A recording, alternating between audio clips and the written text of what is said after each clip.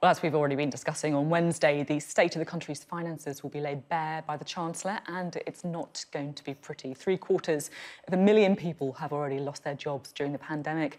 The government's reportedly considering both tax rises and a wage freeze for public sector workers. We can speak now to the General Secretary of the TUC, Francis O'Grady. We'll be talking to the Chancellor directly after you. How concerned are you by these reports that there could be a public sector pay freeze on the cards?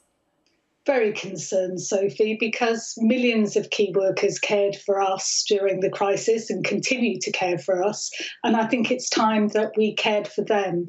And we saw ministers join millions of us out on the doorsteps, clapping firefighters, refuse collectors, social care workers. I don't think this would be the time to reward them with a real pay cut.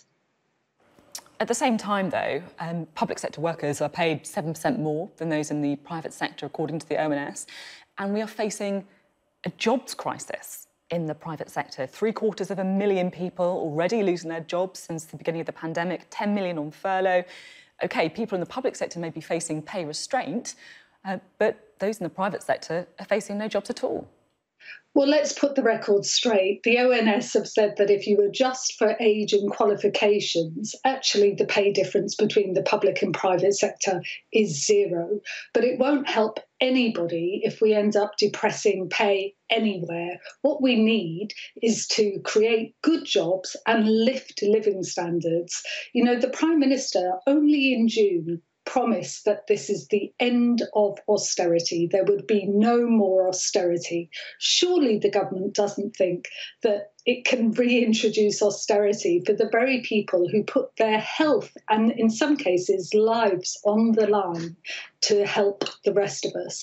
And I think it's, common sense. If you want to motivate a workforce when we're still facing the second wave of the pandemic and we're going to have a tough winter, we all know that, the last thing you do is threaten to cut their pay. So there's still time for the government to step back, and I would encourage them to think again.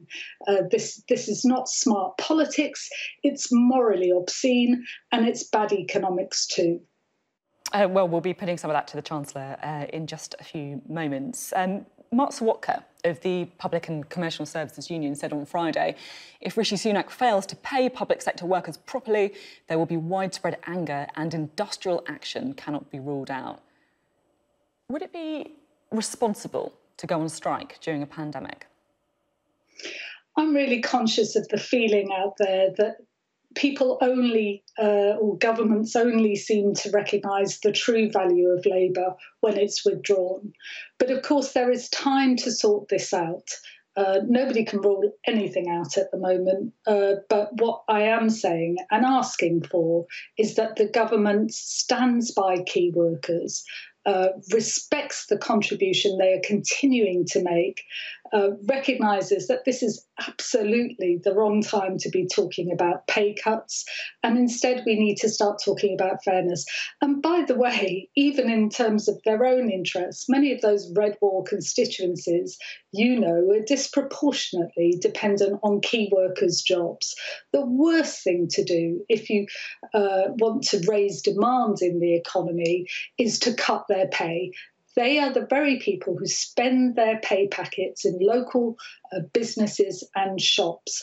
You really don't want to pull away that demand in the economy now. On the contrary, what we should be absolutely focused on is preventing unemployment and creating good green jobs in the parts of the country that need them most.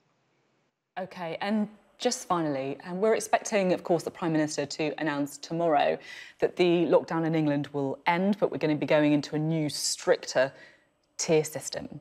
Now, of course, we also know just how difficult 2020 has been for many businesses, many shops, pubs, restaurants, so dependent and reliant on that Christmas trade. We know many people have been shopping online at places like Amazon as a result of the lockdown, a company you've been very critical of in the past.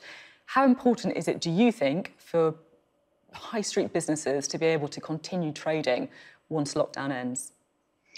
I think it's really important that we do everything we can to ensure that the millions of people who are still working can do so safely. I think that would build confidence and keep many businesses running. You know, in our local high streets, there are people doing takeaways and so on.